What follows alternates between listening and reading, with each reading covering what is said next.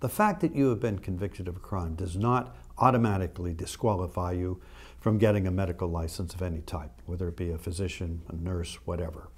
It depends a lot upon when the crime happened. If you were 16 years old, 17, 18, 19, those would be looked at differently, certainly. And it depends upon what the crime was. It goes sort of sometimes to moral turpitude. Was it fraud? Was it assault? Was it drunk driving? Was it joyriding when you were young and stole a car?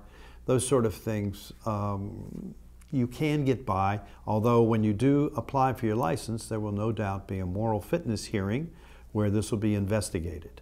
I've had people in the past who have had crimes on their records and still got the license. The most serious one was a nurse who served 4 years for manslaughter when she was very young, but her license was given after we had the hearing.